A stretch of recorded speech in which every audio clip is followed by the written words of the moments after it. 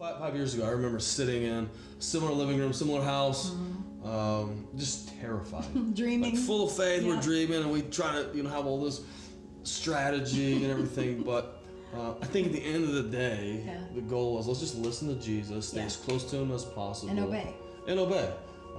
And then God has gone before us and really done incredible things. It's unbelievable.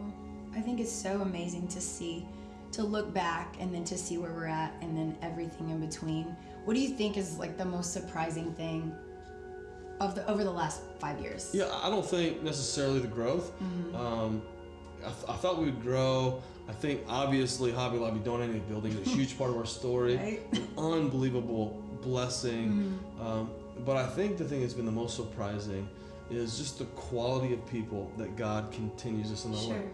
I have a unique perspective getting to lead worship from the stage and look into the faces that are in the audience every single week. And you see people for the first time, and then you see them again and you see them again, and you kind of see the evolution of their walk with Christ, and like watching them worship through moments of desperation that they're going through, whatever it might be in their life, but watching them worship through it. This has been cool. I think that from the very beginning, he has sent people, maybe because he knows we can't do it, but he said, I'm just going to send you. And literally, almost every week, it's just incredible people that have said, we're not just going to be consumers, but we want to contribute, we want to be a part of what God is doing here. And so that's been incredible, and I love to watch and to celebrate those stories.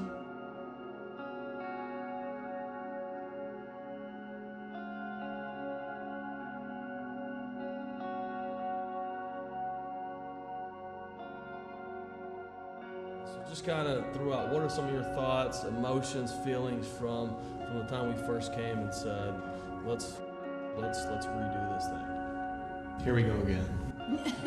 Yes. Explain that. What do you mean by that? I mean, like you said, we've been through so many transitions, and it's like, well, here's another one. What are some of your favorite memories over the last 5 years? 'Cause I think a lot of people see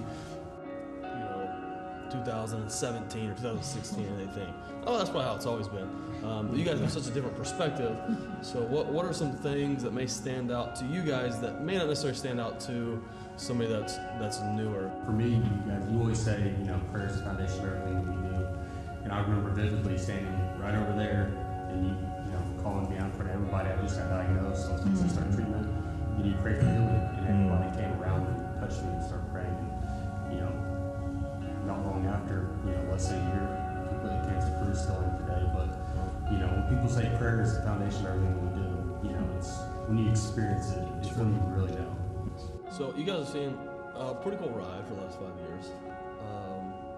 What do you guys see as something that's next for Victory Family Church? The stories. Yeah.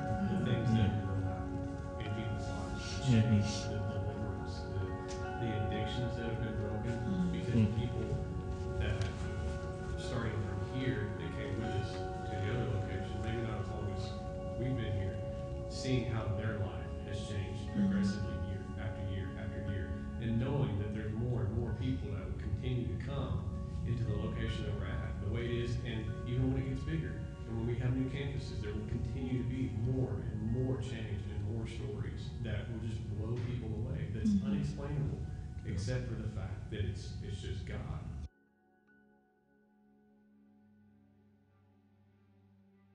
So you guys were with us from the very first Sunday, and then months later you gave your life to Christ. So kind of talk about your journey in accepting Christ and getting baptized.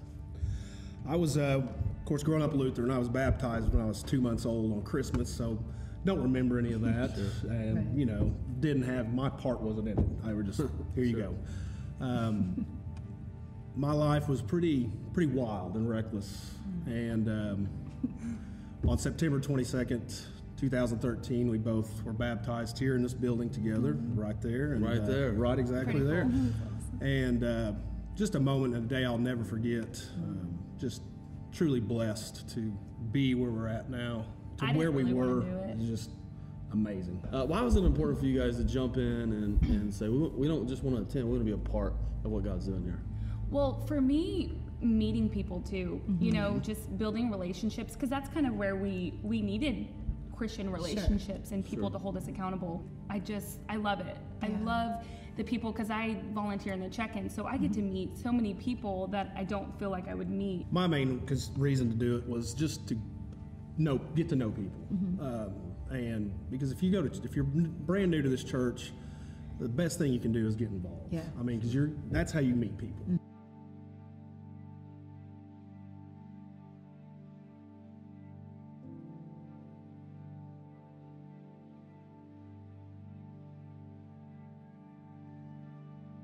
So you guys have been attending our church since 2014. Today we're celebrating 5 years since we relaunched this church. So we've seen God do a lot of amazing things. If you were just going to talk to the church family, what would you want to say to our church family? I think I would say just count your blessings that you found a church like ours to be a part of, and just really run in and jump in feet first and become a part of it, because you will not be disappointed. This last year, you lost your son to a great tragedy. Talk through what role the church family played in walking through really an unimaginable time in your lives. You know, number one, I don't think we would have made it through without you all, the church family. And in fact, you know, if you could say this, we're here for a time like this. I think the family part of Victory Family says it all. You know, it says in Psalms that God sets the lonely in families. Sure. And not that we necessarily have been lonely, but God set us in this family for this season. He knew what we were going to go through before. But our small group was amazing during that time.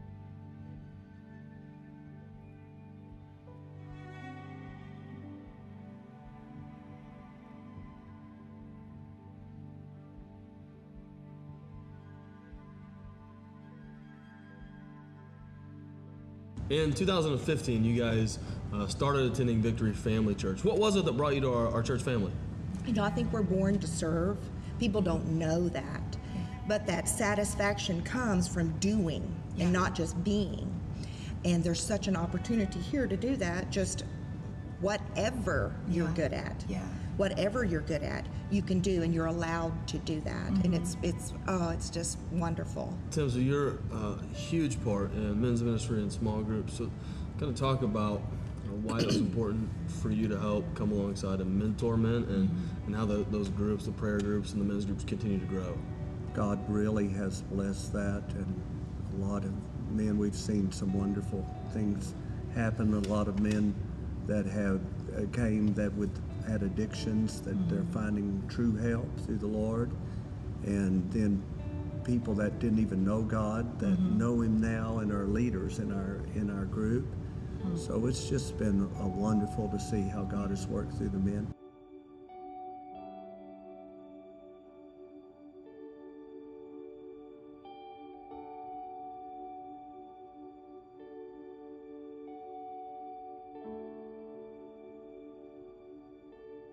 You guys began attending in 2016. So just talk about how you've grown your relationship with Christ since then. One of the things I love about Victory Family Church is every week we come, and this is something we talk about often, is we feel challenged each week. It's not, I don't feel like we attend and it's fluff, and you know, it's something that, and maybe it's just me, but it's something that I can take with me each week and say, wow, you know, that's something that I hadn't thought of that I need to work on. Tabitha, talk about maybe one or two things that maybe just in the last year and a half have just stood out to you that, man, I really like this, or I love being a part of this at our church. We did go on the Belize mission trip this year, and in my heart I would say it was my first real mission trip, because it was the first time that I really experienced getting to know other believers in our small group that we had that went getting to really witness to the people there and getting to form relationships with the people there was truly an incredible experience.